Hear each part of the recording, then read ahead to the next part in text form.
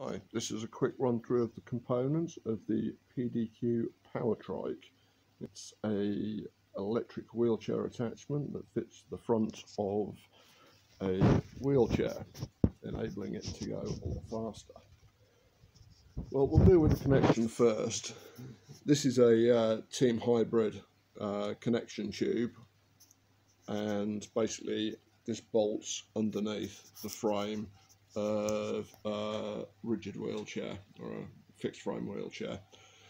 The pin here slides into this slot, and this locking arm, which is sprung loaded, if I can just do it, as you can see, that bounces up and down to release. To help guide it into place, there's a cone on the end of the trike, and that is, you can see, quite a good fit, but it slides in easily because there's a plastic liner in there. Right, next along the line we have this spring here. Now what this spring does is it keeps the front wheel in a straight line, and when you're turning it provides resistance. There is an adjuster there, so you can adjust the amount of resistance that's being applied, but that is a necessary piece. If the front end is light, then you could get yourselves in all sorts of trouble very quickly, even with the very low speed hub motor that you have here. Now, coming to the hub motor, you'll see we have torque arms on the forks. Now the forks are steel, but yeah, even though this is a fairly low power motor, they've still put torque arms on it, which is a good idea, really. The braking system is twin V-brake, operated by cable. Nothing fancy, but more than adequate. The braking levers, one of them has this lead on here, which is the cutout which goes down to the controller.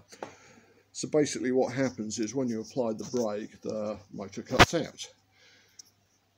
The other V-brake, however, doesn't. So yeah, when you're braking these, you do brake using both levers, and you try and brake fairly evenly. I might as well cover the bell, because that is almost a joke within itself. Yeah, just a simple metal bell. Get yourself a little electric horn, far better.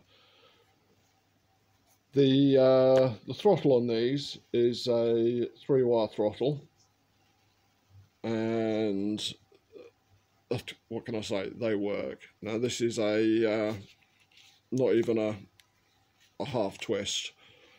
So, but yeah, that will be being changed on this one for sure. Right, this component here is quite simply allows you to turn the handlebars for transportation, and then when you get to your destination, line them up, move that up. Well, I'll configure, it's not set up properly, but it will come right the way around, and that locks the handlebars in place. So you don't want those flapping about. Right, the controller is a Scientific Generics. It's very old type. Basically, on one side you have an on-off, and so that's off. You can pull the key out. On, you can't. And then when you come around to this side, use the same key, and this is to select one of two speeds. So you've got a low speed option and a high speed option. Obviously high speed is relative to the power of the hub motor and the batteries. So you select your speed, then swap the key over to the other side and turn it on. Right, the battery holder, this uses still lead acid batteries. The battery holder is not quite in line with the centre line of the hub.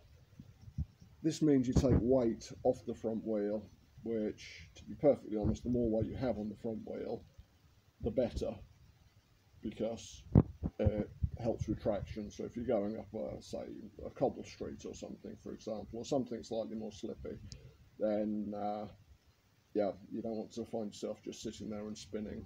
But it is what it is.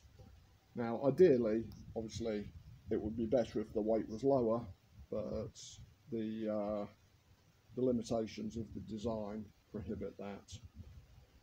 Now, one of my other videos, I do cover the configuration of the batteries and what type of batteries they use.